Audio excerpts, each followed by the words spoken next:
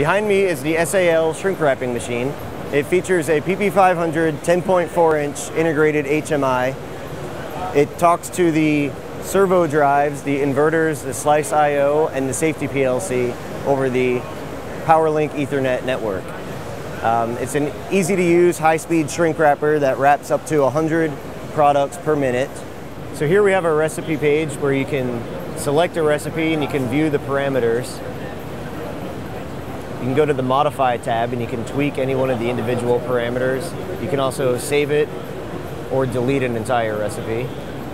Over here, the Calculate screen is very useful because based on just a few machine or product parameters, it'll generate an entire recipe for you and auto-fill these parameters. And then you can go back to the Modify screen and tweak any one of the individual parameters to your liking. And then, of course, you'd save your changes.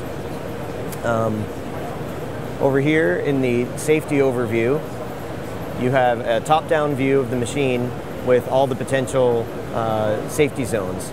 So you've got an e-stop right here, and then on each one of these doors you have a sensor as well as the film feeder. So if you were to open one of the doors or hit the e-stop, it would turn red and it would generate an alarm that would show up in this list. And if you were in an alarm state, PackML would know, and you would end up either in aborted or stopped. And this is useful because PackML allows upstream and downstream communication between machinery.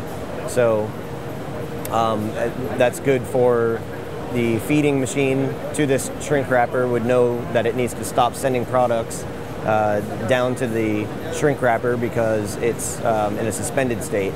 And when the shrink wrapper is back up and running, it'll be back in execute, and the upstream machinery can start sending products to it again. The advantage of having PackML on the machine is that it's a part of a line of machines that all implement the same state machine. So this means they can all communicate upstream and downstream.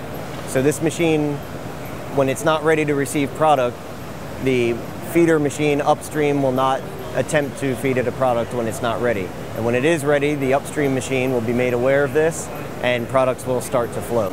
For more information about this PackML powered shrink wrapping machine, check out extremepkg.com.